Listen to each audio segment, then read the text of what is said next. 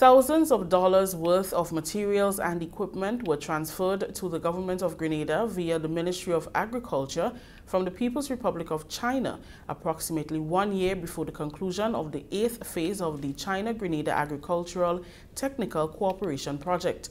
During a handover ceremony at the Chinese agricultural farm in Lasages on Thursday, Permanent Secretary in the Ministry of Agriculture, Isaac Bagwan, along with Yin Chao, head of the Chinese Agricultural Mission, formally signed off on the equipment and materials.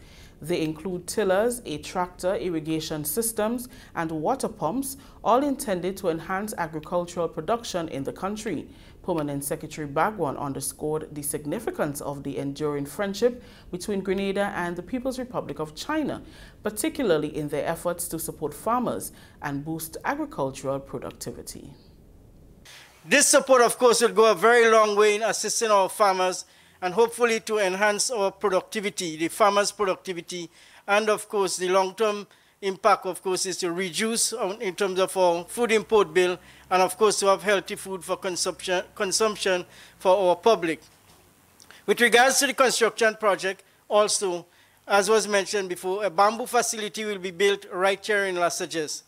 A number of Grenadians have previously participated in training courses in China, and with this facility, we expect more persons to be trained, but more importantly, increase alternative use of bamboo, a huge resource in Grenada.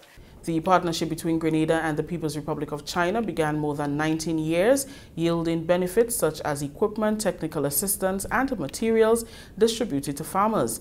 Chinese Ambassador Wei Hongxian expressed optimism that the contributions will further the development and modernization of the agricultural sector.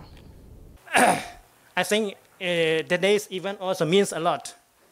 As Mr. Yin mentioned, that the donation of the materials, equipment, including tractors, hand tillers, small tillers, lawn mowers, pumps, and other materials, equipment that will be used in this center or other places. It means a lot. I hope this will be helpful and for the further cooperation between the two countries in this sector, and will benefit the local farmers and will make more contribution for the further development of Grenada agriculture, promotion, agriculture modernization, and most important is that for food security. Thursday's event also featured a groundbreaking ceremony for the construction of a bamboo training facility on the premises of the Chinese agricultural farm. Prime Minister Honorable Deacon Mitchell, who attended the ceremony and has been a recipient of bamboo products from the People's Republic of China, highlighted the facility's potential to enhance Grenada's capacity in bamboo production. With the natural resources we have, and bamboo is a perfect example, if we apply the right knowledge and if we apply the technology, it shows how we can use the natural resources that we have that oftentimes we ignore or view as a waste or oftentimes a hindrance to make products that are useful to our daily lives and to make products that can be sold to assist us in our agro-processing, farming, and frankly in the use of utensils, ornaments, and other produce that can be obtained from bamboo for our sustenance. It is a very resilient plant.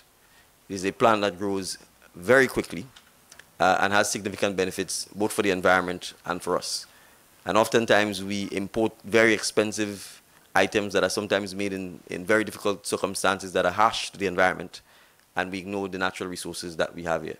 So we are happy that this cooperation agreement also includes technology exchange and knowledge exchange to make sure that our citizens can benefit from this so that we can convert natural resources which oftentimes go to waste to our benefit. So I look forward to our students, our retirees, and those in between making use of this opportunity to learn the technology. The current 8th cycle is scheduled to conclude in the 3rd quarter of 2025. Preliminary discussions have already commenced for the 9th phase, focusing on areas such as irrigation, green housing, and pig production.